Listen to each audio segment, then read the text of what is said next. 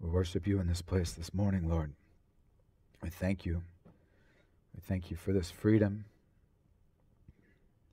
this precious privilege. And Lord, everything that we sing is true, whether we sing it or not. Hallelujah. And we just thank you again for the special privilege of acknowledging who you are, Lord, that what we understand of who you are is already magnificent. You are King of kings and Lord of lords. We thank you that the name of Jesus Christ is the name above every name. We thank you for this special season where faith is required, Lord, where we don't always see you face to face and see the crown on your head, and we don't always see you sitting on your throne, Lord, but we choose to believe. We choose to know that that's true and to live our lives accordingly, Lord, to submit to your lordship, to seek you, to seek the leading of the Holy Spirit, Lord. We want to be sheep that hear your voice. And we thank you, Lord, that there will be a day when every knee will bow and every tongue will confess that Jesus Christ is Lord, to the glory of God the Father. Hallelujah. We thank you that you are merciful to forgive us of our sins, that you came and died on the cross. We thank you for your gift, Lord. We pray, Lord, that you'll help us to repent, that you'll help us to be obedient to you. And we pray, Lord, that in the time that's remaining, that you, through the power of your word, through your spoken word, your written word, your gospel, through our testimonies, Lord, that others would come to submit themselves before you. Lord, that even when you give us crowns like the elders, we would place them at your feet to truly submit to you in every way. And I pray, Lord, for your blessing over the teaching this morning, and I pray, Lord, that you will anoint me. And we pray it all in Jesus' name. Amen. Amen. All right, y'all can be seated. Give me just a moment.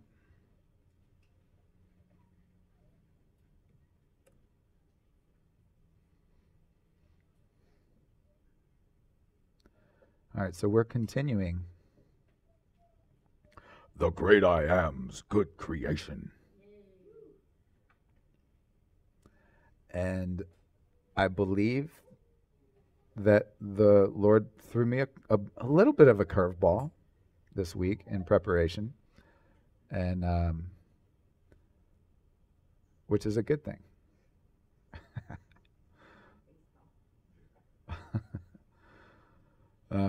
So, you know, if we were going to continue along with I told you, I reserve the right to change what's going to happen next week. Just because it was on the slide doesn't mean it has to happen. It has to happen, okay? So if we were going to go along with our pre-prescribed agenda, I had just the simple word NASA on our list. So this is our series. This is where we've been over the last several weeks. We discussed the physical world and how that's different than the spiritual world. We discussed the gap of time between Genesis 1:1 and Genesis 1:2 and Satan's angelic kingdom. We discussed the flood and the potential floods. We discussed the firmament in good detail. Last week we went through celestial luminaries, which was a good one. I like that one. But so instead of just NASA, which I had planned on, because I'm fully persuaded, we keep asking ourselves which one is right between these two models. Because we live in a physical world, so there is a reality. There's a right and a wrong. There's one of these is at least more correct than the other, right?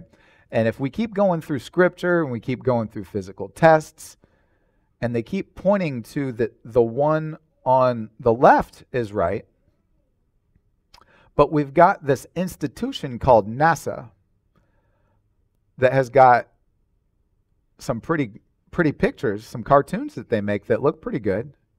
and they've got a large marketing campaign, large budget for marketing, and they keep pointing to the one on the right.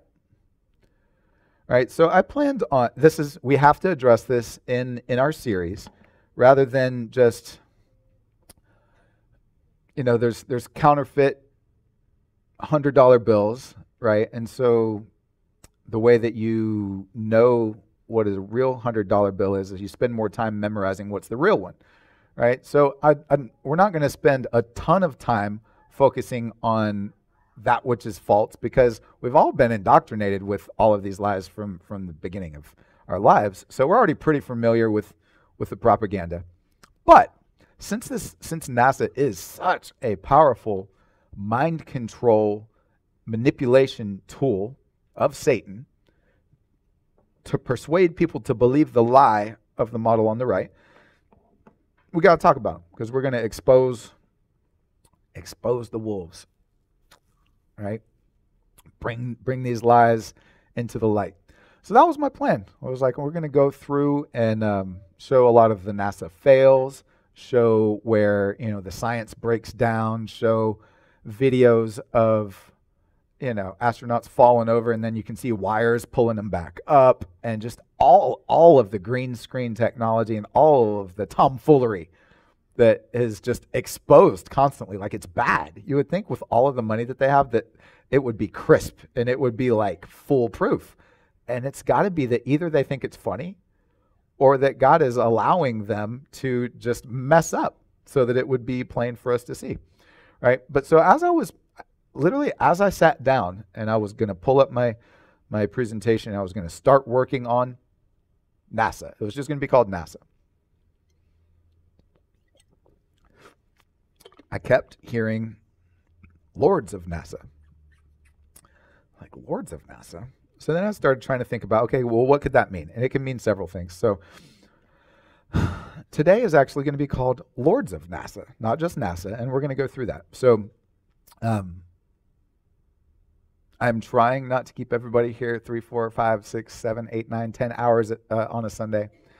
And so I'm trying to heed counsel of some wise brethren that say it's okay to split things into multiple parts. And I felt like we already had like a really long series, so I keep trying to squeeze everything into a week, especially on topic.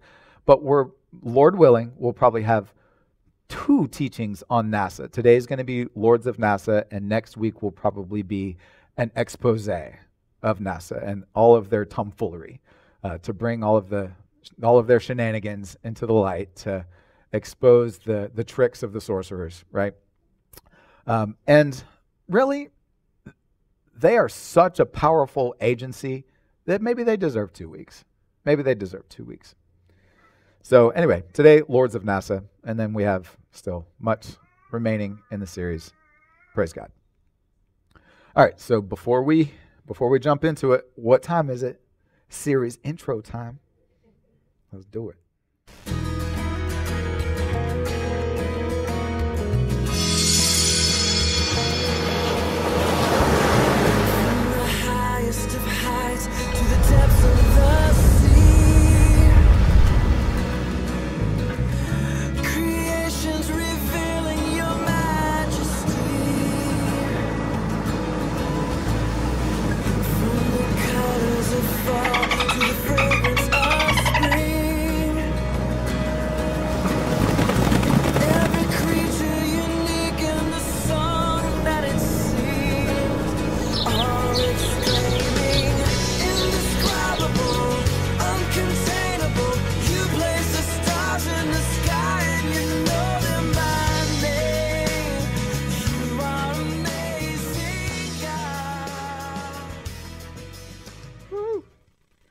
Isn't that fun? I am getting my money's worth out of that Fiverr video. You like how it's got dolphin sounds even though it's sharks? So ghetto. I am from Atlanta, so. All right, so Lords of NASA. What is a lord? Okay, so as I was reflecting on this whole topic, Lords of NASA, I think that there are several angles that you can look at this that are all true. Like there are people and spirits that are in control at NASA. NASA is also in control of a lot of people, like employees and just the citizens of the world, right? So they're lording over NASA. And then full circle at the end of all of that, it's like, you know what? You know who's ultimately still the Lord of NASA is the Lord Jesus Christ, right? So there's several ways that we can look at this. And, part of, I think, what spurred on at least some of this is recently I had this Facebook person. Those people. She is, bless her heart, started off on a good track a couple years ago. She was, I thought she was one of the ultras. Remember our ultra Christian? But unfortunately, some of the people that start out on that ultra path, they end up getting lured into Torah and observing feasts. And she has gone so far as to say that literally the only name that you are allowed to refer to the Most High is the Most High. That if you say anything else, it can't be God, it can't be Lord, it can't be, that if you say anything else, that you are in idol worship. And she was like, you seem like a real cool guy, but you're obviously a servant of Satan because I used the word Lord. Say it. I'm like, because Lord means Baal. Okay, and so there's some confusion about that. So at the beginning of this teaching, we are going to focus a little bit more just on the word Lord. Do you think it's possible that we got some definition time involved? We got some definition time for you, just not a lot, not near as much as normal. We got a little bit of definition time to unpack the word Lord and to clear up the confusion that some of the church has right now. Because yes, there are places where the word Baal means Lord. So I'm going to unpack all of that today so that hopefully if there's anybody out there that's feeling conflicted over saying the Lord Jesus, that after today, that bondage has been removed from you and you now have peace and joy in your heart. Yeah, I agree. People are crazy.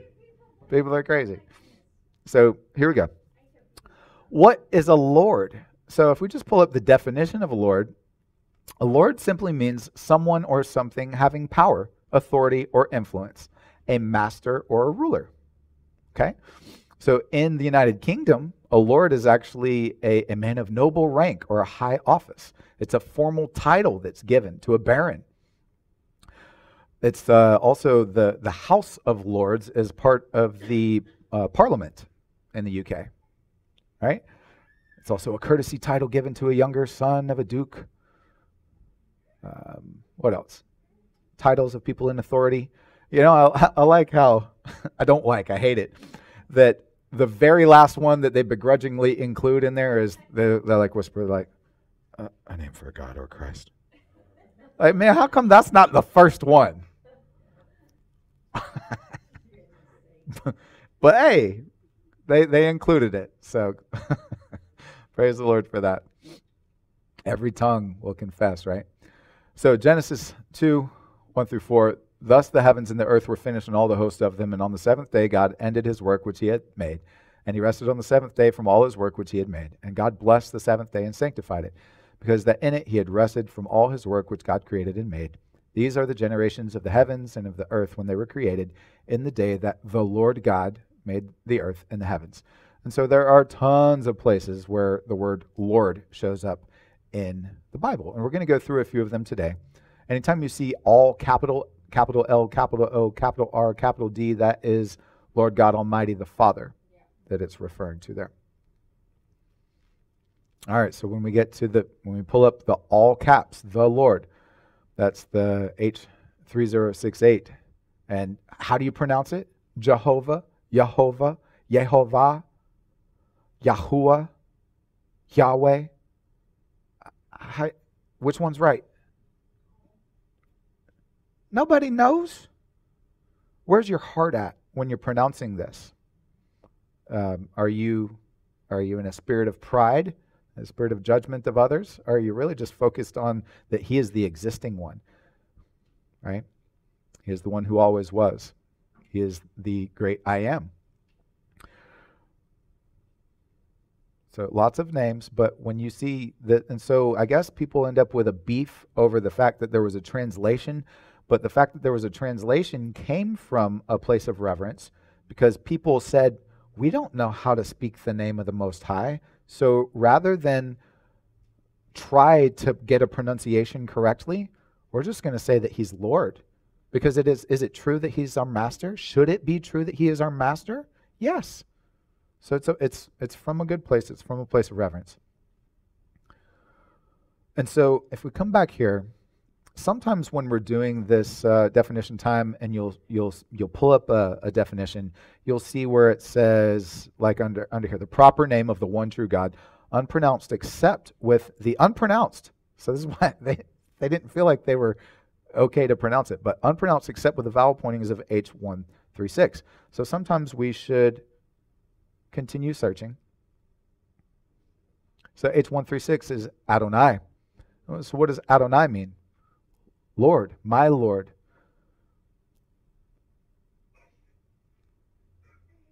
It's a title spoken in place of Yahweh in a Jewish display of reverence.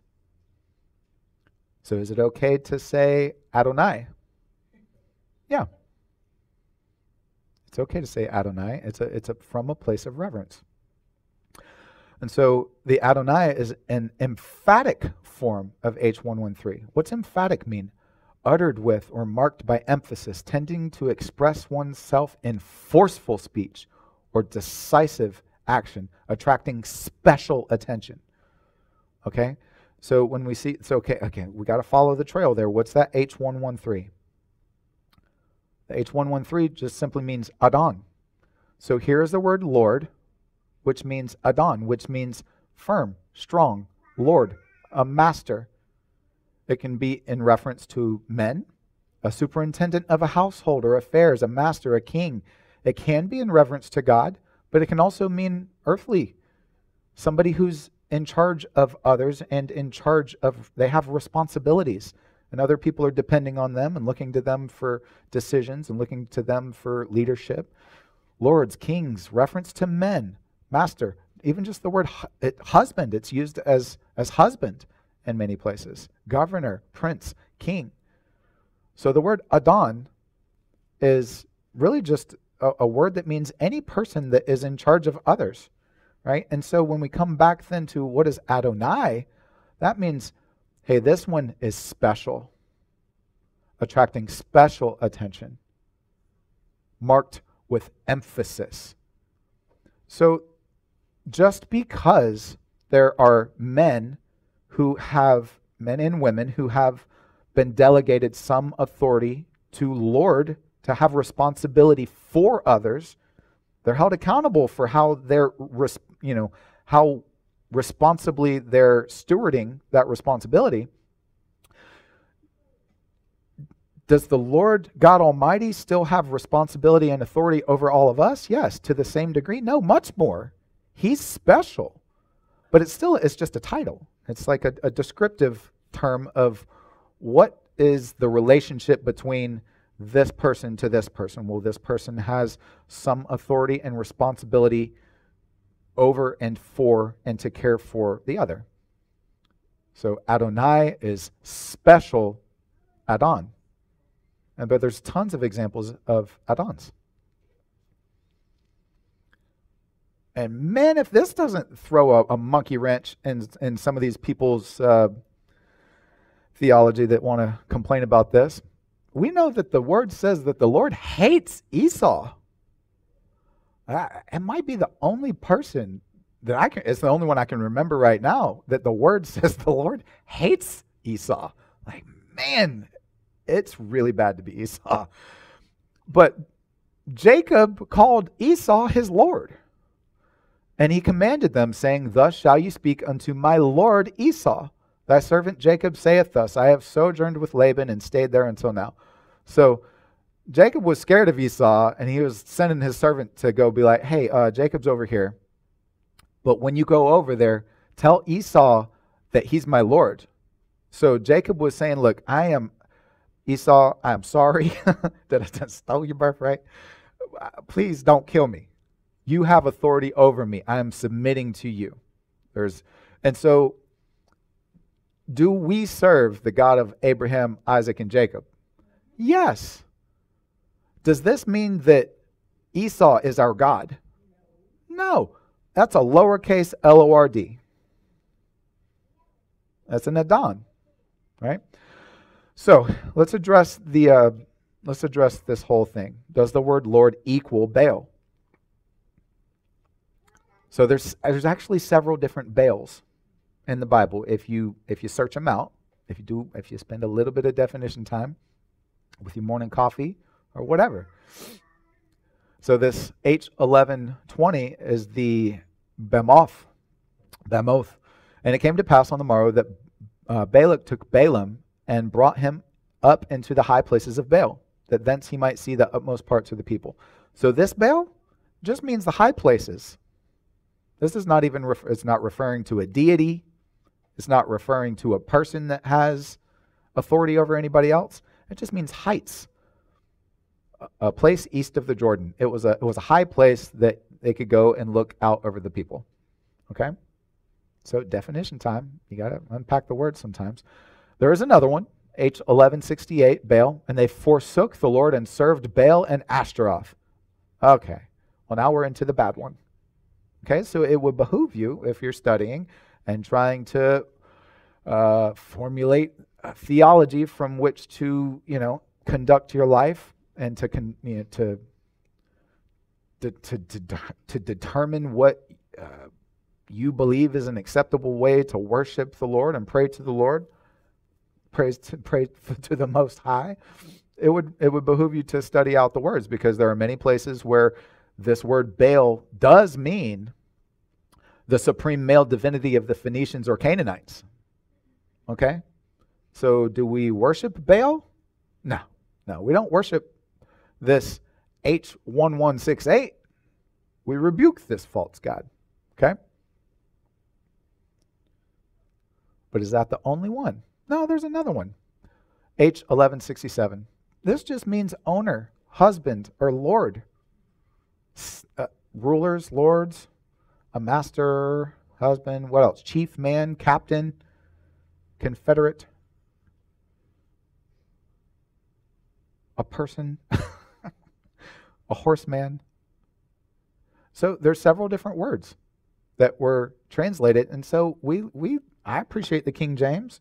I keep telling everybody, read this one over the other versions. I still think it's the best one. But this is still English, and that was Hebrew.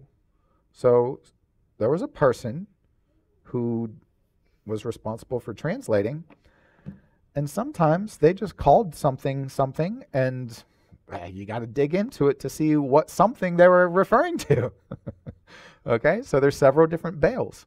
And the word Baal is not always referring to that Phoenician Canaanite god. It's just not.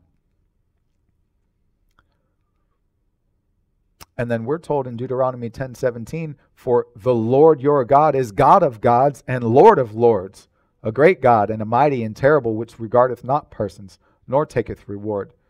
And I had to look that up, because I was like, what do you mean reward? He doesn't get like participation trophies, or what does that mean? It means that he can't be bribed. So he's just. He's just is what that means. But if you look up this Lord of Lords, it means Adonai of Adons. So it doesn't mean that there aren't, it's acknowledging that there are other entities, other created beings that are lesser than the Creator, who have some authority over others. But you know who's in charge of all of them? The Most High. And this is a good thing. So celebrate the word Lord. Celebrate give praise to the Lord of Lords. And then Revelation 17, 14. These shall make war with the Lamb, and the Lamb shall overcome them, for he is Lord of lords and King of kings. And they that are with him are called and chosen and faithful. And it's the Kyrios of Kyrios, if you look that up, because now we're in the Greek instead of the Hebrew. So I gave you an Old Testament one where we see all caps and that's God the Father, the Alpha and the Omega. And then what do we see in the New Testament? It's the Lamb. Who's the Lamb? Lord Jesus. And then he's Lord of Lords and King of Kings.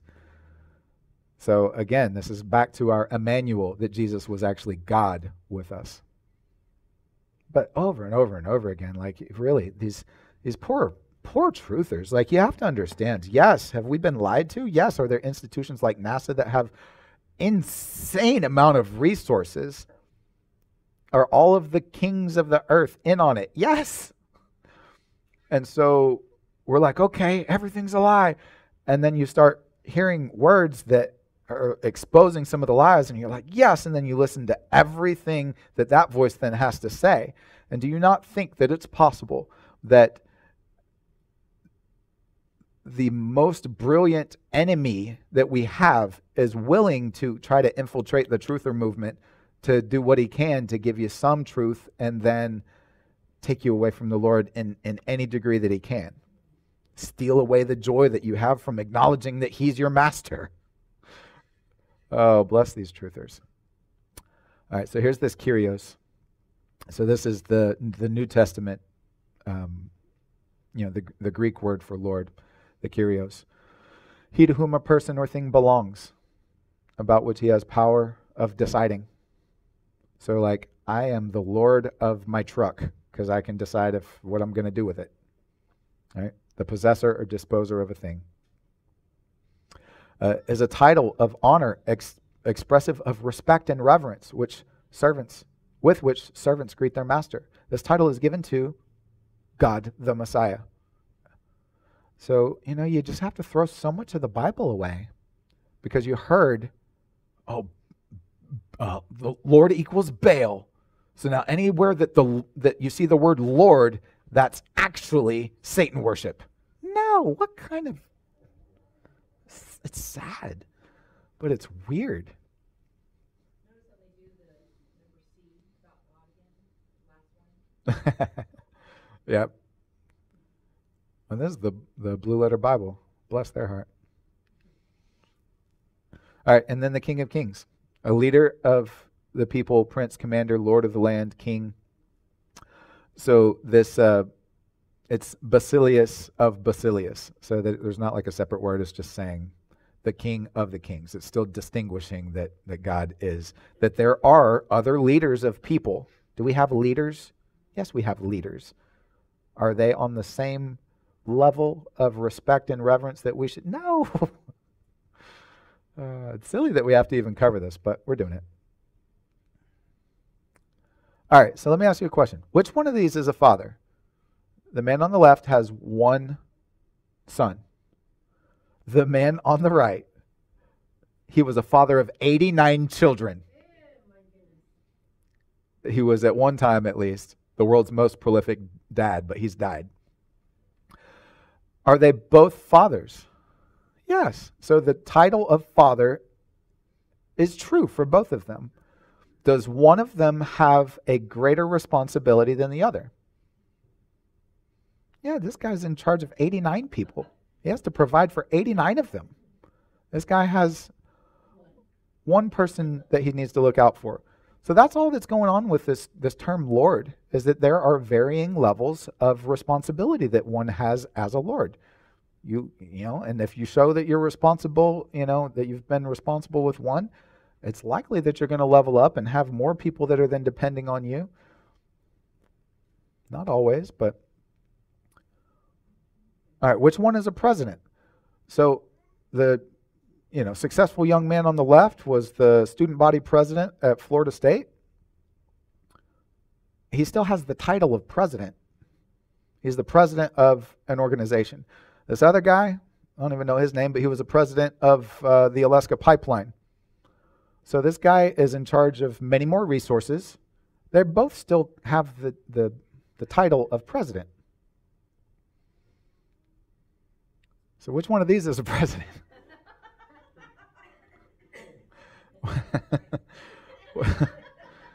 We're, y'all, oh, goodness. Y'all know it's 2024, right? Bless all of our hearts This year is about to be crazy. Did you see the, who knows if it's true or not, but did you see that the Nephilim showed up at the mall in Miami? Did y'all see that? If so, it's got to be like some teenage Nephilim. They snuck out of the house. They weren't supposed to. They went to the mall. They're probably getting reprimanded. They're grounded right now. No. Now, could it be scrubbed? Absolutely. Do they control everything electronic? Absolutely. Could it be true? Absolutely. Could the whole thing just be a psyop and messing with people? Sure. But, man, they turn everything up on election years, right? So God bless us and help us. This year is, I'm not going to speak a curse over it. I pray that this year is the best one yet for all of us. Amen and hallelujah. And that righteousness will prevail and that the votes count. And as we get closer, I'll be encouraging everybody to actually still vote. And I'll go through a teaching on that. But I do have a couple of reflections about this. It's not just a joke for me. But that as we're considering the title of Lord, that it's a title, right? That can apply and that there can be varying levels. And that why would then there be any confusion or any possibility that the word Baal could be a good thing and it could also be a bad thing? Well, could it be possible that Satan, who wants to be like the Most High, has tried to co-opt the name? It's like, you'll call me Lord. Like, is that hard to believe that he would be like? It's like Black Lives Matter. Do Black Lives matter? Absolutely. 100% truth. Did some communist Marxists steal that name so that people would be like, oh, we can't disagree with anything else that you say because Black lives do matter? Yeah, so they co-opted the name. They stole a name that they didn't really have right to. So, I'm going to try to upload this to the social media platform, so I can't probably be, I'm going to have to edit the video if I don't want to take the time to edit it. So, just get it over with. I'm already on probation with them right now because I mentioned an injectable jibbity jabbity thing that people may have taken and suggested that maybe they should repent. God help me.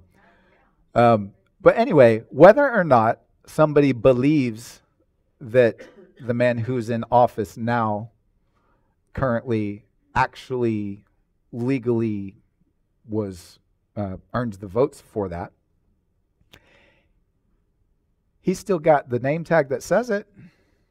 He's still sitting in the chair. Many people are in agreement about calling him that. So Joe Biden has the title president. Whether he's legally, morally, actually the president or not, he still has that title. So in a similar way, just because Satan is not our Lord, there are people that call Satan Lord. So is Satan Lord? Yes, of some people. And give me the choice between the two of them. I'm taking Mr. Orange Man. But is he a perfect representation of who I think a president should be? Absolutely not. Is it possible that he's just part of the whole thing? Yeah. Yeah, he's in the club, right? But again, as we get closer to the elections, I'm going to encourage everybody to vote and vote for, even if they're lying to you, you vote for the one who's telling you what should be true. And then if they're lying to you about who they really are and they're lying to you about what they're really going to do, then they're bringing curse upon themselves. But you don't disengage, because what happens if your vote does count and now you didn't do your part? So, there's so much to unpacking just the truth of titles and the responsibility of titles. And, we should be praying for our president. We should be praying for, President Biden. I was about to just, defame the man. I'm just, we got to try to speak some blessing over him. Let's pray that the Lord will work a miracle and that he'll just be like, da-da-da, I'm going to be a righteous man today and submit to the Lord Jesus.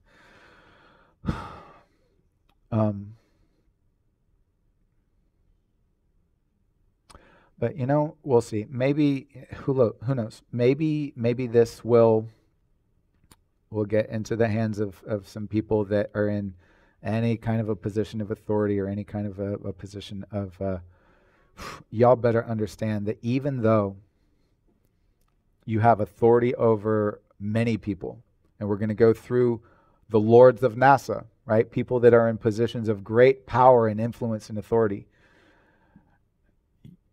There's a Lord that is emphasized. There's an Adonai. There's a special Lord that is over all of the other lords. And any authority that you have has been delegated to you. It's a terrible responsibility and a burden that you need to carry with integrity. And if you don't, you're going to be held accountable. And man, there's just only so much time left before you're going to be forced to bow your knee. And if the only time you're bowing your knee and submitting to the Lord Jesus is when you're forced to, after that you're going to the lake of fire. So now is the precious window of opportunity where you can submit to the Lord Jesus and live forever in peace. So repent.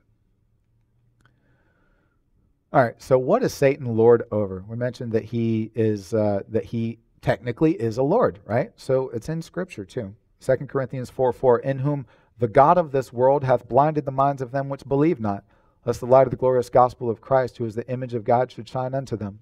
So who's the God? Lowercase g. That's not talking about God Almighty. That's Satan, okay? And, wanted to point out here that, we get confused sometimes that most of the world is, not picking up on biblical cosmology and not picking up on deliverance and not picking up on the baptism of the Holy Ghost and even the church, right? Satan is able to blind them. He literally blinds them. Why? Because they believe not. So the only hope that we have to not be blinded is first to do what? To believe on the Lord Jesus, to believe in his holy word. So if you're a Christian who thinks that this is not true, you're probably blind. You're making yourself vulnerable. You don't have the full armor of God on you. And then Ephesians 2:2, wherein in time past you walked according to the course of this world, according to the prince of the power of the air, the spirit that now worketh in the children of disobedience. And I don't want to antagonize the dude, but sometimes I've had enough of him, and we got to just remind this inferior created being, the prince of the power of the air. He wants to be like the Most High. If you look up even the definition in his title, this air means particularly the lower air, as distinguished from the higher and rarer air. I'm the prince of the power of the air. Yeah, that lower air. Take that, snake.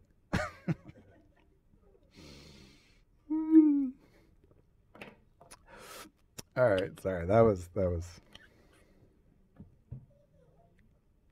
good. All right, Satan's lordship. A couple more titles of Satan where it actually points to that he is a lord. All right, these are some titles that he should be proud of. We'll see. And Ahaziah fell down through a lattice in his upper chamber that was in Samaria and was sick, and he sent messengers and said unto them, go, inquire of Beelzebub, the god of Ekron, whether I shall recover of this disease. 2 Kings 1:2.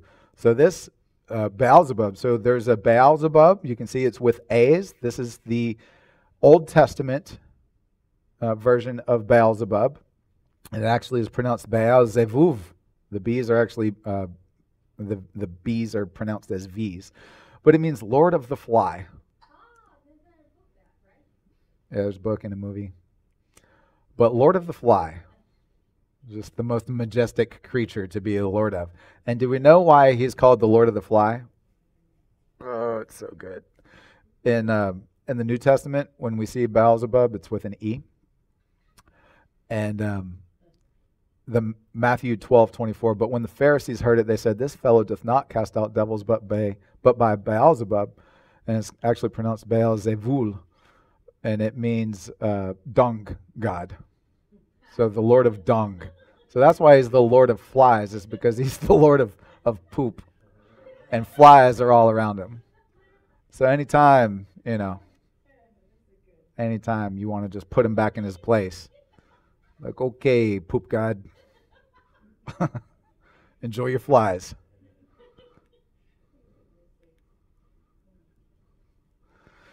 All right, so remember that there are kings and rulers, and that they're in on this. So we're going to start to transition just from the teaching on Lord and the different definitions of lords into actually talking about the lords of NASA. So why did the heathen rage and the people imagine a vain thing? The kings of the earth set themselves, and the rulers take counsel together against the Lord and against his anointed, saying, let us break their bands asunder and cast away their cords from us. He that sitteth in the heavens shall laugh. The Lord shall have them in derision. And then reminder about Romans 1:18-25. For the wrath of God is revealed from heaven against all ungodliness and unrighteousness of men who hold, but remember that word hold means to withhold the truth in unrighteousness, because that which may be known of God is manifest in them. For God hath showed it unto them. For the invisible things of him from the creation of the world are clearly seen, being understood by the things that are made, even his eternal power and Godhead, so that they are without excuse. Because that when they knew God, they glorified him not as God, neither were thankful, but became vain in their imaginations, and their foolish heart was darkened. Professing themselves to be wise, they became fools, and changed the glory of the uncorruptible God into an image made like to corruptible man, and to birds and four-footed beasts and creeping things. Wherefore God also gave them up to uncleanness through the lusts of their own hearts, to dishonor their own bodies between themselves, who changed the truth of God into a lie, and worshipped and served the creature more than the Creator, who is blessed forever. Amen. And we went through both of these when we were talking about the firmament and how the kings of this world have the resources, and we've got ships big enough to where we can sail to the ice wall, and Operation High Jump, where they got out and started exploring, and then they started trying to blow up the firmament. And so they know, they've seen it. They know that there's a firmament. And they know, and they're hiding that truth from us. And what do we see? If ever there was an institution that worships the creation, it would be NASA, and then they're trying to bring as many people along with them. And so we're going to go into the lords of NASA. So I mentioned this earlier, but this is a multidimensional topic, that there are people and spirits in charge of NASA. NASA's also in charge of people, that some people worship and submit themselves to NASA. Now, is there some weirdo that literally has like a picture of NASA up with candles around it and he's bowing to it? Maybe, probably in this messed up world. But there are people that are still, if you're going to put, a peer-reviewed study from, that NASA puts out next to the Holy Bible, they're going to side with the peer-reviewed study. They're going to side with whatever journal publication comes out about this next supernova or whatever over the Word of God. So is that a form of worship? I believe so. They're submitting themselves to the words that NASA is speaking, and they're believing them over the Word of God. And so they're submitting themselves to that, and then that means that NASA has power over them. Also, about this Lords of NASA topic, when we break the mind control spells which were placed on us through, it's witchcraft. When we break the witchcraft that's been put on us by NASA, they lose a tremendous amount of power to lord over us. I'm not going to say they lose all power, because they're still in a place of authority. They still are getting 69 point whatever million dollars a day.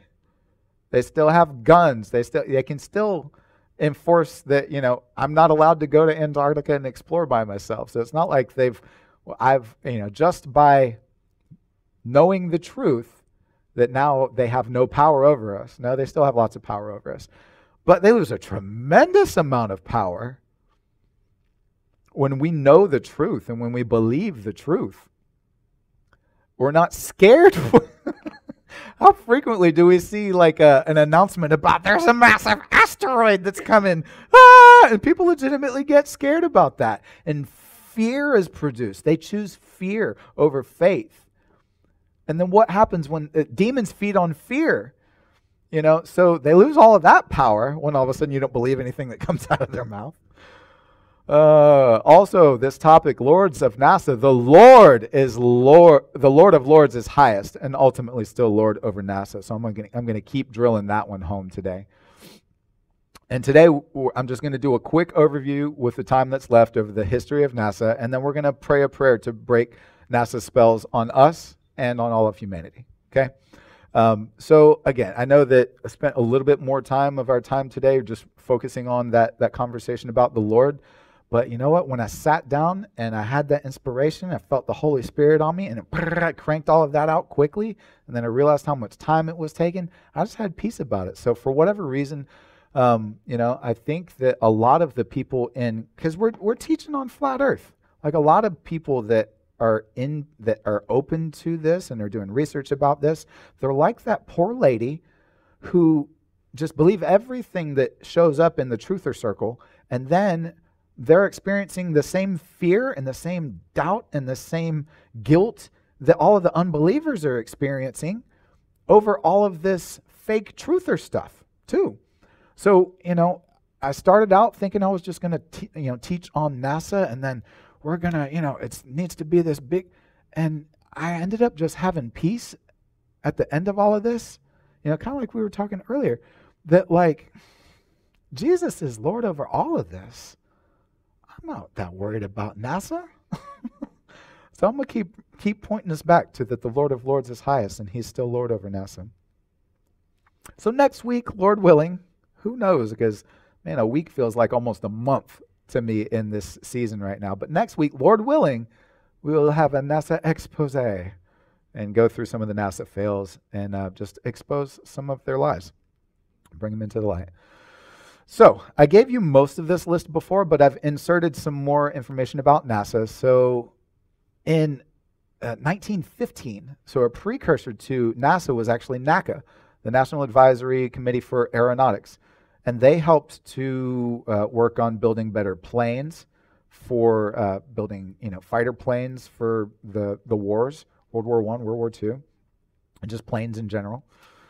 And then we mentioned how Admiral Byrd flew over the North Pole in 26. He began exploring Antarctica in 29. I inserted this one here because we need to know about the Jet Propulsion Laboratory and who started this. So I'm going to bring it all back in. I'm giving you the history of NASA, but some of this is important because of the lords of NASA and some of the founders of NASA and some of the people that have been in charge of this institution. So the Jet Propulsion Laboratory was established in 1936. 1945, World War II ended. What happened then? Operation Paperclip. We'll go. We've mentioned it already, but we'll talk about it a little bit more. But I wanted to show you that I discovered this week, I guess because I finally looked into it a little bit closer, but I've heard about Operation Paperclip. But did you realize that it went on for almost 15 years? That was a long time.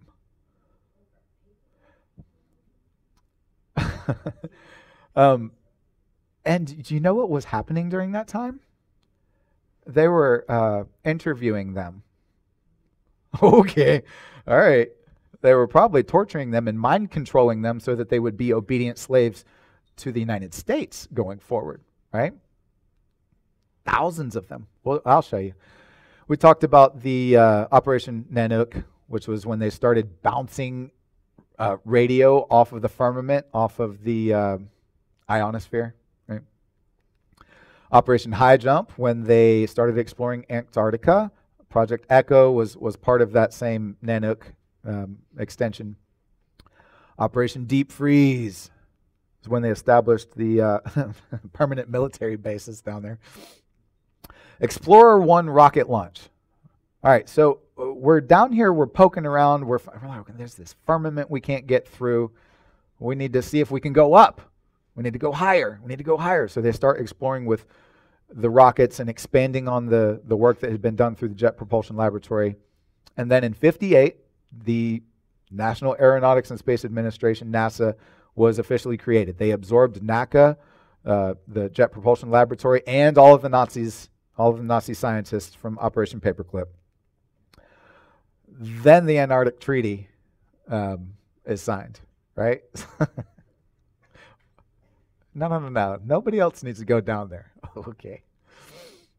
And then they start trying to blow up the firmament when we saw the fishbowl. Dominic means of the Lord. So the fishbowl of the Lord, they were trying to blow up the fishbowl of the Lord with those high altitude nuclear weapons on these Thor missiles that had been built through the Jet Propulsion Laboratory. And then the moon landing was televised. All right, so we're going to go through a little bit of this, but definitely not all of it. So Admiral Byrd, a lot of the truthers, they like champion this guy. And, I will mention him at times. And some of the videos of him are very telling. It's like, wow, this guy is saying that there's, land on the other side of Antarctica. Maybe that's true. They're hiding land from us. But do the truthers know that he was like absolutely without question a hardcore Freemason? Y'all know Richard Byrd was a Freemason, right? He was an active Freemason. He became a Master Mason. And he came up in Lodge number 1 in Washington, D.C. Like, he's not just a little dude in this game. He was deep in the game. He was awarded a gold medal by the Kane Lodge. He became a compatriot of the Tennessee Society, assigned state membership. What else? There's some more stuff I'll show you in a second. But actually on his tombstone is the Eastern Star. So absolutely a Freemason. Here's some facts about him. He became a member of the Federal Lodge number 1 in Washington, D.C. in 21. He apparently put Masonic flags at the 2 poles. The 2 poles, okay. As close as he got to the North Pole, and then he just picked a spot on the circle. Like, yeah, here it is. Took a picture. But he established a lodge. Lodge number 777. You blasphemous fool. And then in 57, he died mysteriously right before the Antarctic Treaty was signed. So let this be just a reminder, if any alphabet boys or Masons or anybody is listening to this, they're going to use you up and then dispose of you, especially if you learn too much. This dude knew all the secrets of creation. And so they used him for his skills in leading and navigating. And once they had all the information, you got to go. And maybe it's because if you read his memoirs and what came out about the North Pole, they're like, this dude can't be trusted. So yeah, he was a Mason, but maybe just being exposed to that much truth in creation, maybe the Lord God started working on him. And he's like, I got to tell the truth about this, right? Because what do we see? That creation testifies to the mysteries of God. So you got to believe that the Lord was pushing on his heart. But anyway, he was a Freemason, so there was at least some level of control that was over him, and some level of manipulation is likely to be on some of the words that we've heard. So everyone, oh, Admiral Byrd said there's land past Antarctica. Maybe not. Maybe that was to try to dispel the firmament, So anyway, he's not just a saint. He's not your hero. But we got a couple other people. Who is this Jack Parsons guy? Jack Parsons was an American rocket engineer, a chemist, and a Thelemite occultist. What? He's one of the principal founders of the Jet Propulsion Laboratory and the Aerojet Engineering Corporation. He invented the first rocket to use a castable composite rocket propellant and pioneered the advancement of both liquid fuel and solid fuel rockets. Like, this dude's contribution to the rockets that we have now cannot be overstated. He was neither. He's the Thelema guy. He's an occultist. This Thelema was a new religion that was created by Aleister Crowley. And then he became like a priest in this thing and started like adding to it. And this book of the law that Aleister Crowley wrote, which we're not going into him because he's not technically a lord of NASA. He's just an occultist. But he said that this voice gave him all of that to write down. So who is that? A demon, right? And if you look into, I'm not going to talk about it because it's disgusting and we want to focus on that, which is excellent and praiseworthy, but some of the deeds of both Aleister Crowley and Jack Parsons, they were into, I'm not even going to say it. They would do certain rituals in order to gain knowledge, which is how Jack Parsons was able to come up with all of these new technologies. As Witchcraft, demonic stuff. witchcraft, demonic stuff. Talking about Yeah, you can. you can imagine what you're talking about. Yes, yes, yes. I'm not going to go into it, but hey, adults, search it out if you want to. And then this Operation Paperclip, we've talked about it a few times. I'm just going to give you a little bit more about it. Secret United States intelligence program where more than 1,600 German scientists, engineers, and technicians were taken from the former Nazi Germany to the U.S. for government employment after the end of World War II in Europe, so between 45 and 59. Many of these Germans were former members, and some were former leaders of the Nazi Party. Okay, when large numbers of scientists were being discovered, then special section subdivision set up this, it says, an exploitation section to manage and interrogate them. 15 years. They established a detention center. And then the first secret recruitment program was called Operation Overcast, and then that ended up turning into Paperclip. And that they would basically, as they were interviewing these people, they would put a paperclip on the ones that they wanted to keep. What else do I want to say?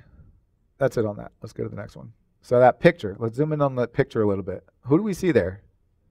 President Kennedy, Vice President who became president later, Lyndon B. Johnson. Who's that dude in the middle, though? In between the two of them. Right between the president and the vice president. He must be important. Kurt H. Dabus. Mr. Dabus. Who is this Kurt Heinrich Dabus? He's a German-American rocket engineer and NASA director. Director! Okay, so we hear this, and then people try to paint over it and say, oh, well, it was for national security. We wanted to make sure the Russians didn't get ahead. So, what are you going to do? Kill all these scientists or put them to work? Okay, sure. You going to make him the director of NASA? The director of the whole thing. And if you read through here, you can see that he was part of the SS. He was an SS officer. What is this? Gestapo was the organization most responsible for the genocidal murder of 6 million Jews and millions of other victims during the Holocaust. This is not debated. And this is who we put as the director of one of the largest departments in our government. This guy who contributed to murdering millions of people.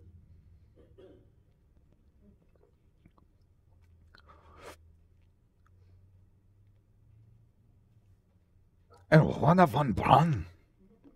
We've talked about him a little bit. I'm going to give you just a little bit more about him. Same deal. He's a German aerospace engineer, and he was a member of the SS. Right? And I've got a video that I'll play for you where they tried to put lipstick on him. And I've got some comments about that when we get there. But this dude was instrumental in the creation of NASA. He served as a director. He's inducted into the National Academy of Engineering.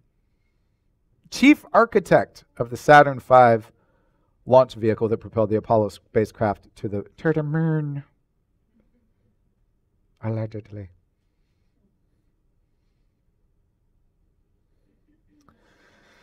So anyway, I've got a little bit more about him. But did you know that he and Walt Disney were buddies? So they produced a series of films together. And I like this. Among other things, this suggests that von Braun had enough free time to popularize astronautics. Yeah, among other things is a mouthful right there. You can draw some conclusions, speculations about their relationship. But Disney was a hardcore Freemason and an occultist, one of the most powerful magicians that's ever lived. So, Disney von Braun collaboration. I've got a little video for you. So let me play the video real quick. The name Wernher von Braun is well known for two primary reasons: his groundbreaking work on rocketry that landed man on the moon, and his work as a registered Nazi at a concentration camp under Adolf Hitler. But he's also known for a third reason: his work with Walt Disney himself. But how did a former Nazi rocket scientist end up working with Walt Disney, and what did they work on? Werner von Braun was born in Germany in 1912. He was a poor high school student, particularly in math and physics. That all changed though when he read a copy of By Rocket into Planetary Space. This novel was written by early rocketry pioneer Hermann Oberth and ignited von Braun's love of rocketry. Following Germany's defeat in World War I, the Treaty of Versailles was established. Among other things, this treaty was written to prevent Germany from developing weapons of war, but it did not include rocketry. Germany's work on rockets was extremely dependent on research done by the young von Braun, whose thesis on liquid propellants was kept classified all the way until 1960. Von Braun was immediately put to work on Germany's rocket program, with the aim of creating a rocket that could be used as a weapon. This work yielded the German V-2 rocket, the world's first long-range guided ballistic missile. The V-2 was constructed at the Nordhausen-Dora concentration camp in central Germany. This work was done by slave laborers and was directly overseen by von Braun. Although there is no doubt that von Braun was a Nazi and he contributed perhaps more than any other to their advanced weapons programs, there is some controversy over whether or not von Braun believed in Nazi ideology. He claims that he was forced into developing the V-2 even while disagreeing with its purpose. While we'll likely never know the truth about these claims, there is one bit of certainty. Throughout all of his work for the Nazi Party, von Braun was working towards one singular goal: human space travel. As World War II was coming to an end in 1945 to an obvious German defeat, the Nazi Party was unwilling to surrender von Braun and his team due to the secrecy and highly advanced nature of their work. They were kept in the Swiss Alps and overseen by SS guards who were ordered to kill them if an attempted Allied capture were to take place. Von Braun was able to convince the guards to let him and his team split up and hide in several of the villages nearby. Once they were let go, von Braun and several members of his team escaped and made it to Austria. It was there that he had found an American soldier, and von Braun surrendered. After his surrender, von Braun and his team were allowed entry into the United States and were expunged of their Nazi connections. This cleared the way for them to start working with the American government on their advancement of rocketry, a decision that came with enormous controversy. That controversy partly faded away with time, and in 1952, Walt Disney entered the picture. Walt Disney was very good at using film and television to increase public interest in certain topics, which was exactly what von Braun was trying to do for space exploration. Together, they teamed up on creating 3 television programs: Man in Space, Man on the Moon, and Mars and Beyond. Disney and his studio served as the artists and animators behind the shows, while von Braun served as technical director. Von Braun actually appeared in these episodes, which focused on explaining how manned space travel to the moon and beyond was actually possible. Even though we now have the theoretical knowledge to make a trip to the moon, it will be many years yet before our plans can fully materialize. However, let us imagine for a moment that the many problems have been solved, and that after completing our space station, we are ready to begin our first voyage around the moon. With over 42 million viewers in the first episode alone, there is little doubt that Disney and von Braun helped to ignite the American public's fascination with space travel. A few years later, von Braun would go on to achieve his lifelong dream. While he didn't ever personally travel through space on one of his rockets, he oversaw the development of the Saturn V, the rocket that landed man on the moon. It's one small step for man, one giant leap for mankind. So, what do you think? Was Disney right to work with a former registered Nazi? And were Disney and von Braun's collaborations crucial to the American interest in space travel that landed man on the moon? Let us know in the comments down below, and please be sure to like and subscribe for more episodes of Disney Declassified. All right, so I included that for a couple of reasons. To show you, A, that they were buddies, and yes, they were working on this propaganda that influenced literally millions of people. Also, I found it very interesting that, you know, they're trying to paint him in a good light. And I thought about that for a second, because it's like, okay, is it fair to say that we know that he's a bad person? Maybe he was just in fear for his life. Okay, so you're only left with 2 options with Werner von Braun, or with any person who goes along with an evil agenda. Either they're in support of the evil agenda.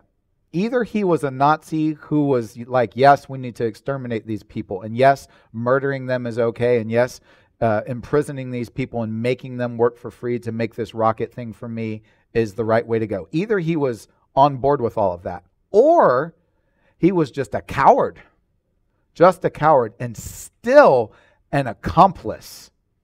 Still there's blood on his hands. So either way, he's not a hero. Either way, he's a bum. And I included this also not just to point fingers at Wernher von Braun, but to point fingers at every person that's in a position of authority right now. And if you know that something's wrong and you're going along with it, there's blood on your hands. And in the days that are coming, when Christians are martyred and there are people that are in positions of authority that are granted a lordship over others, whether you support it and celebrate it or not, if you go along with it, blood is on your hands. You're an accomplice to murder if you go along with it. Instead, don't be afraid of other wicked kings. Don't be afraid of wicked lords.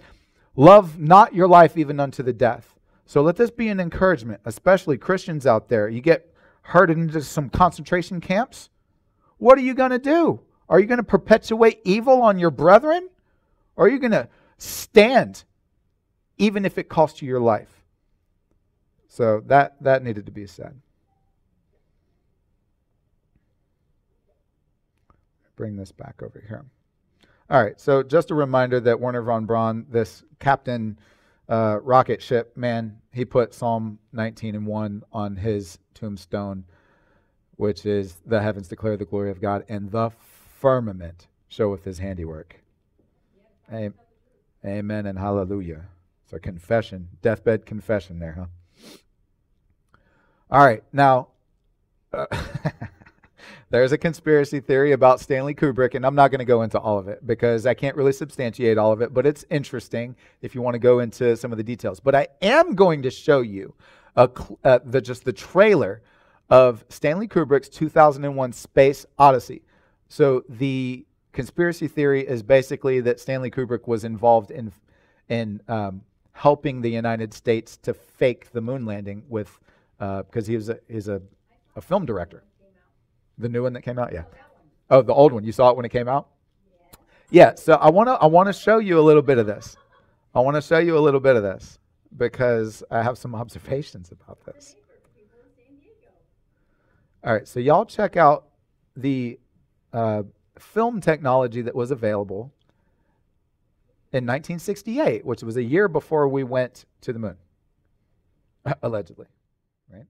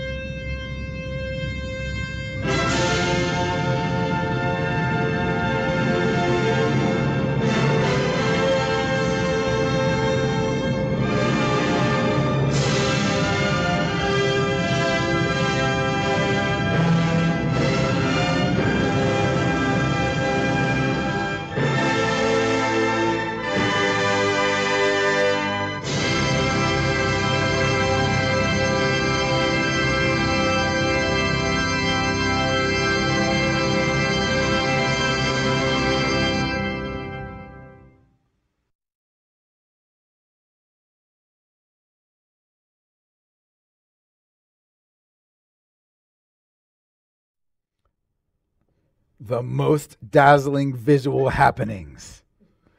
What did you think about those dazzling visual happenings? So a little, cheesy compared to today's standards, right? But a couple of things stood out to me as I was looking at that. I was like, one thing is that, hey, we absolutely had the ability to fake everything. Another one, though, that stood out to me this week, where I was like, they had the ability to make some pretty clear videos. So you're telling me mankind's greatest achievement, and they've got these pixelated, terrible videos. And so we can laugh about all of the NASA fail videos and stuff like that. And most of the time I just like, oh, look how horrible that looks. But I was reminded freshly this week that, like, we had the ability to take good quality videos at that time and just didn't. Because why? Because if they showed you too closely, you'd be like, that's tinfoil and duct tape. Oh, such a joke. Anyway, let's see. We're almost done. A couple of more slides. Hey, oh no. Oh no, where'd that go? All right, let's come back over here. Here we are. I'm back in the game. All right, and just as a reminder, I showed you this before, but look at these prophets, just knowing what the globe looked like long before we ever went. There are lords, there are people in position of authority over us that are lording over us, that have been manipulating and controlling us and promoting this lie to separate people from the Most High for a long time. And they're still in power now. All right, 2 videos about presidents / lords / salesmen. And so I could have brought in a video from every single president since Kennedy, but I didn't. I was tempted to. I brought you a video of Kennedy and a video of Trump. I tried to find one of Biden and I couldn't because, bless him, the man's brain is about as helpful as like a bowl of ramen noodles that's cooked for an hour and a half. Like it's, I don't think he's given us a speech about NASA. I didn't find it. But Trump sure enough did. And so I got a couple of videos that I want to show you from our most powerful salesmen for these institutions. For NASA. The dramatic achievements in space which occurred in recent weeks should have made clear to us all, as did the Sputnik in 1957, the impact of this adventure on the minds of men everywhere who are attempting to make a determination of which road they should take. Since early in my term, our efforts in space have been under review. With the advice of the Vice President, who is Chairman of the National Space Council, we have examined where we are strong and where we are not, where we may succeed and where we may not. Now it is time to take longer strides, time for a great new American enterprise, time for this nation to take a clearly leading role in space achievement, which in many ways may hold the key to our future on Earth.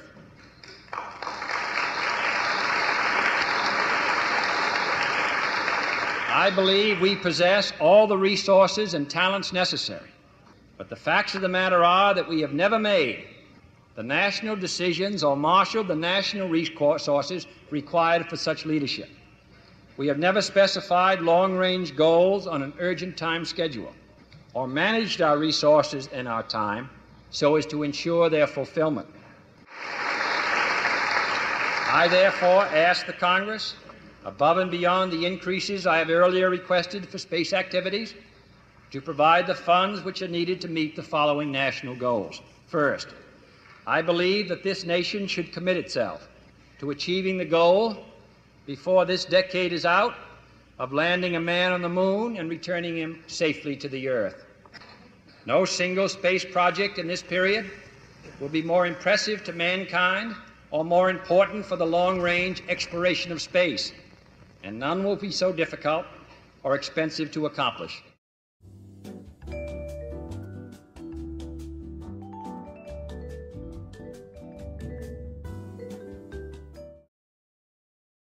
America's vital interests in space lost out to special interests in Washington, except, of course, for the senators and congressmen here. They would never do it, right, Dana? But all of that is changing. We know that. My administration is reclaiming America's heritage as the world's greatest spacefaring nation. The essence of the American character is to explore new horizons and to tame new frontiers. But our destiny beyond the Earth is not only a matter of national identity, but a matter of national security. So important for our military, so important, and people don't talk about it. When it comes to defending America, it is not enough to merely have an American presence in space. We must have American dominance in space. So important. Very importantly, I'm hereby directing the Department of Defense and Pentagon to immediately begin the process necessary to establish a Space Force as the sixth branch of the armed forces. That's a big statement. We are going to have the Air Force and we are going to have the Space Force, separate but equal. It is going to be something so important. General Dunford, if you would carry that assignment out, I would be very greatly honored also. Where's General Dunford? General? Got it? Let's go get it, General.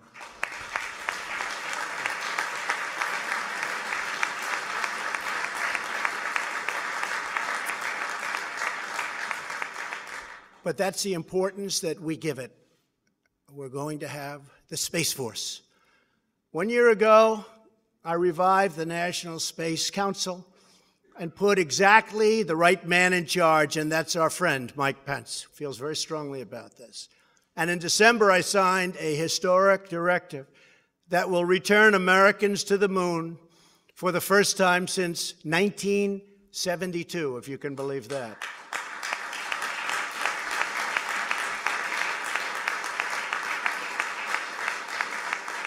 Always remembering it's about that, but it's also about jobs and the economy.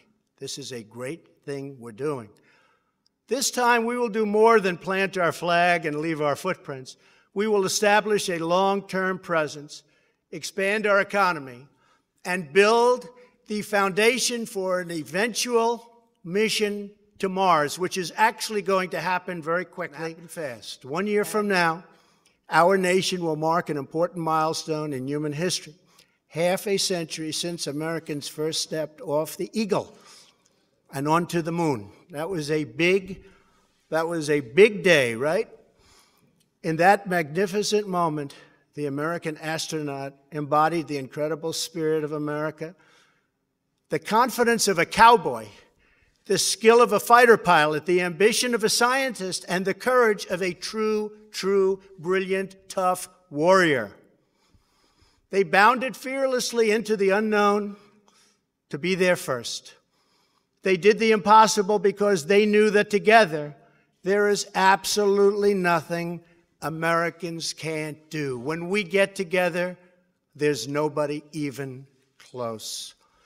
Now we are ready to begin the next great chapter of American space exploration. This is a very important day. This is a very important gathering. A new generation of young people seeks to challenge, really challenge hard, to get their talent and their skill to work. And now we're giving them a forum and a platform from which they can put that genius to work. Legions of welders and metalworkers, scientists and engineers stand ready to build a powerful new rocket and gleaming new spaceships, and that goes with all of the other things that we're building in our country. Our nation of pioneers still yearns to conquer the unknown because we are Americans and the future belongs totally to us. Once more, we will launch intrepid souls blazing through the sky and soaring into the heavens. Once more, we will summon the American spirit to tame the next great American frontier. And once more, we will proudly lead humanity And that's what it is. It's humanity beyond the earth and into those forbidden skies, but they will not be forbidden for long. You're very important people. You have a great, great contribution. What you're doing has been incredible, but it will be even more incredible, far more incredible, because we are giving you a platform the likes of which nobody has ever been given before. I am a big believer. You will go out there and you will take that frontier, which is largely unknown by man or woman, and you will learn everything there is to know about it. And what you're doing is so important. Remember, economically, militarily, scientifically, in every way, there's no place like space. Good luck, General Dunford and the Joint Chiefs. I want to wish you a lot of luck with Space Force, but that shows how important it is. Congratulations on your tremendous success, but you're going to have far more success right now. Thank you very much. Thank you. Thank you. Thank you, Mark. Okay, I know that was kind of long. But several observations. I feel, and it might just be me, but I feel like the next guy should just get up and be like, "You can do it!" It's like a pep rally. You know, it's like it feels so salesy to me. And I watched enough of them over, several presidencies. They keep promising the same stuff. You're going to get a shiny new rocket. Okay, how much do you want? Why? Because it's there. What? We're going to spend that much just because it's there? Like, you know what else is there? Hungry mouths. Like, where else could all of that money go towards? And it's being extorted, and they keep promising. Werner von Braun was promising we're going to Mars, even. Like, it's the same promises over and over and over and over and over again. And I like that. He's, we're going to conquer those forbidden skies. What? What? When were they forbidden? Tower of Babel, maybe? Oh, so God spreads out all the nations and confuses the language of man, setting us back thousands of years because we were trying to get too high up to the top of the firmament, but we're just able to just explore wherever we want with these rockets. No, the skies are still forbidden. Anyway, they're salesmen, and I'm just going to show you why would they lie. The cheese, y'all. Look at the dollar bills. 58. $89 million. That's so much money, right? In 58. 58? You know how much money that was in 58? But look at these numbers, how they grow each year. Yeah, we're already in $1 billion just within 4 years of NASA starting. This is just NASA. We're already into the $1 billion range. Okay? And then it's exponential. It just keeps growing. Look at all this money. And every president gets up and sells the public on why this is so important. And it started from just patriotism and because it's there to now it's fear-based that we have to or we're unsafe, right? And it just keeps growing. Look at these budgets, y'all. NASA's budget. And they say we can't go back to the moon because it's a painful process to rebuild the technology. Look at these numbers that just keep going up. Boom, boom, boom, boom, boom, boom, boom. They keep growing every single year. Well, there's a couple years they backtrack. That's when the Republicans really stand against that spending and they go back $500,000. Look at these numbers. Look at all this. It's an unfathomable amount of money that is going to giving us those those little marshmallow space chew things that taste horrible. That's what we've gotten out of it. No, I mean, they're using this money that they're taking from us to mind control us further with better and better CGI, except they still are horrible at it. These numbers just keep growing, y'all. Boom, boom, boom, boom, boom, boom. And I took the time literally to type all of these in because I found the chart, but you know what they did? oh, this is these numbers are in millions. So instead of having all the zeros, it just started with 89, right? Because why? From a sales standpoint, 89 feels a whole lot less than 89 million. So it said in millions, and then the numbers were 89. I took the time literally to type every single one of these out to show y'all the true number. So you're not, you're not salesed over with the taken out 6 zeros. Right? Look at these numbers. And where do you think they want to go with this budget? To infinity and beyond, right? $25 billion. Sorry, $25.4 billion last year. And again, the Republicans stood hard this year because Biden was asking for 27, and the Republicans stood hard. And we're not going to spend that much this year. We're going to spend less than we did last year. $25 billion. That's currently $69.3 million a day. What could we do with that? Everything. We could do everything with that. Just that. And then good old President Trump, you know what he did? How long did it take NASA to get up to, hold on, let's go back. It took them 60-something years to get up to 25 billion. And Trump was like, hold my beer. He doesn't drink, but look at this. Space Force. We need a Space Force. 30 billion. Like, what's the next one that we're just going to make up? We need the extra super secret Space Force. And we're going to need another 35 billion. What? And then where's this? This is the quality of life of Americans. This is why food this is one of the many reasons why food is so expensive. And young college students can't get their own home or leave from living with their parents or afford to get married. Look at all this money. That's just Space Force. You had 25 billion with NASA. For what? They keep and we can't even go back to the moon. What? What?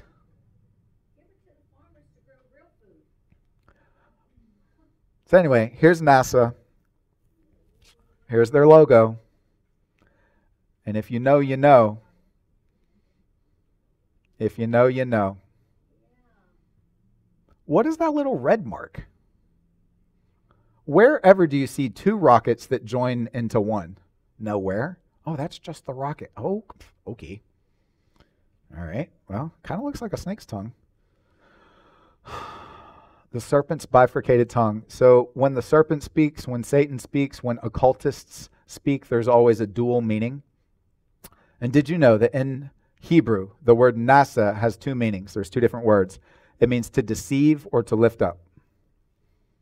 Like a rocket that lifts up into the air, or the deception of telling everybody that we live on a spinny water ball when we don't. And I've got a couple of verses for you. Obadiah 1, 3-4, and we're about to finish. The pride of thine heart hath deceived thee, thou that dwellest in the clefts of the rock, whose habitation is high, that saith in his heart, who shall bring me down to the ground? Though thou exalt thyself as the eagle, and though thou set thy nest among the stars, thence will I bring thee down, saith the Lord. And so that hath deceived thee is the H5377. I got to remember. There's two ways to pronounce it. One of them is Nasha and one of them is NASA. And I think that the deception one is the Nasha. And then this next one, Deuteronomy 4:19. Unless thou lift up thine eyes unto heaven, and when thou seest the sun and the moon and the stars, even all the hosts of heaven, shouldest be driven to worship them and serve them, which the Lord thy God hath divided unto all nations under the whole heaven. And these words, the Nasha and the NASA, they occur in many places, but I just grabbed a couple of them to show you. And let's look at that definition. The Nasha means to beguile or deceive, to mentally delude, to seduce. And so what does the word beguile mean? To charm or enchant someone. It's not just to tell them a lie, because that's a different word. That's called lying.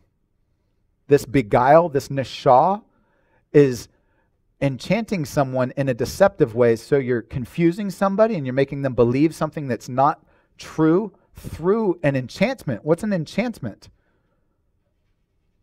To put someone or something under a spell, to bewitch them.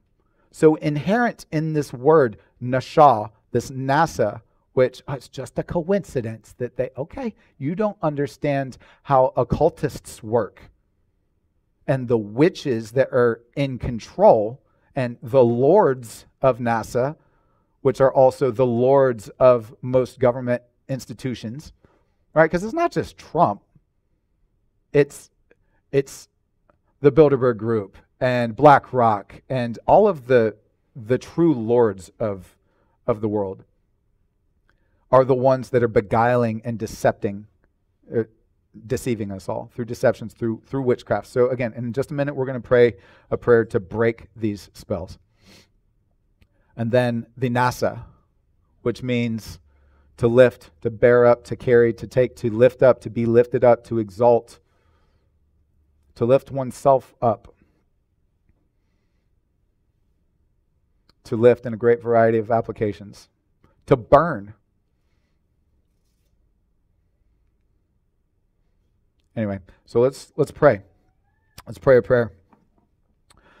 Heavenly Father, I thank you so much right now for this day. I thank you for these last days, Lord, where wisdom and information, wisdom is increasing as information is made available, and we have tools available to test lies, and we're studying to show ourselves approved, Lord, and lies are being exposed, and the lies which have been spoken in secret are being shouted from rooftops, Lord, and those that love truth, those that believe on the Lord Jesus, are not being deceived by Satan and his minions, by the lowercase l lords,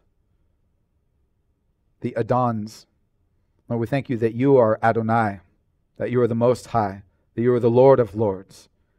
So right now, in Jesus' name, I just break every curse that's been spoken over your children, over humanity, over us specifically in this room, and anyone hearing this voice. Father, in Jesus' name, I pray that you will remove the scales from the eyes of your children.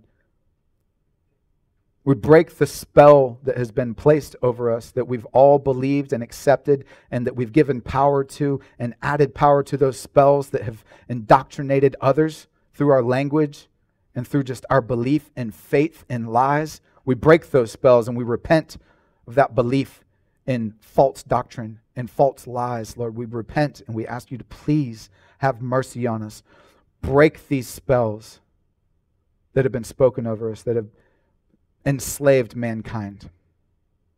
We rebuke the lies of NASA and the lords of NASA. And we thank you, Lord, that you are just, and that one day you're going to judge this earth and the wicked kings and the lords of NASA. Lord Jesus, we just ask you one more time to set your captives free. Help us to help others to break the spell that's over them. Help us, Lord, to communicate in love and to communicate boldly, to give us courage to speak truth, to love not our lives even unto the death, to stand firmly on truth, to not fear wicked men. May it be so in Jesus' name. Amen. Amen. All right, last verse. The disciple is not above his master, nor the servant above his Lord. It is enough for the disciple that he be as his master, and the servant as his Lord. If they have called the master of the house Beelzebub, how much more shall they call them of his household? Fear them not, therefore, for there is nothing covered that shall not be revealed, and hid that shall not be known. What I tell you in darkness, that speak ye in light. And what ye hear in the ear, that preach ye upon the housetops. And fear not them which kill the body, but are not able to kill the soul, but rather fear him which is able to destroy both soul and body in hell. And what's the context of this verse? Jesus was casting demons out of people, and the Pharisees started saying, he's casting demons out through the power of the Lord of Dung. And so Jesus is telling his disciples, hey, if they say that about me, what are they going to say about you? And then he's saying, don't be afraid of them. Still speak the truth. So this message, this series is not popular. These truths are not popular. And it may get to the point that the words that we speak, that the truth that we speak carry a death sentence. And if so, amen and hallelujah. Praise to the Most High. But we're commanded to still speak the truth about these things and to not worry about these Pharisees, the lords of NASA, anybody that wants to threaten us to suppress our voice. We're still supposed to speak truth. Okay? So I encourage you all to continue to speak truth and be courageous in these last days. All right, and that's it. And I do have a worship song. Do you think I have a song for you? I do. And this one, I'm going to replay one of the songs from this morning. So we don't gamble, but if you had to bet, would it be the really exciting one, the very first one that I played? It's not. It's actually not. As I was wrapping all of this up, I just had a peace that he is the Lord of Lords. Jesus Christ is the Lord of Lords. I thought about closing with like a really intense, like we're going to overcome. And it's like, you know what? He's reigning presently. All of this is going through his hands. Everything that we're allowed to be tested and tried with has been ordained by him even, So the song that I'm closing with is the third one called Reigning. He's reigning. And hopefully it's a little bit more familiar because you just worship the Lord to it this morning. But I don't know. I just, as I was preparing for this message, in the past I've gotten more upset about these wicked people. And I had a little bit more of a peace just to know that the Lord is doing his work right now to bring his good creation into the fullness. And so, praise him for it. So let's pray real quick and then we'll worship. Heavenly Father, I thank you again for this message. And I pray, Lord, that you'll send your Holy Spirit to minister to us, Lord, that you will just drive out any fear, any unclean spirit, any lying spirit, any spirit that would prevent your children from knowing and receiving truth, and any spirit that would prevent your children from worshiping you now. And pray it in Jesus' name. Amen. We worship you in this place this morning, Lord. I thank you for this day. I pray, Lord, that you will lead us and guide us and protect us. Put your armor on us. Be with us this week. Help us to stand against wickedness. Help us to do all to stand in these last days, Lord. And we pray that no matter what we're going through, we'll give you thanks, that we'll trust you, that we'll praise you, that we'll worship you, that we'll keep our faith in you, and that we'll finish the race. We pray, Lord, for the honor of bringing some others with us, Lord. So we just pray that you'll bring people to us, place a conviction on our heart to speak truth to them, to love them and to serve them, but to share your gospel with them. Help us to love not our lives even unto the death. In Jesus' name, amen. Amen. Love y'all. Stay well and be blessed.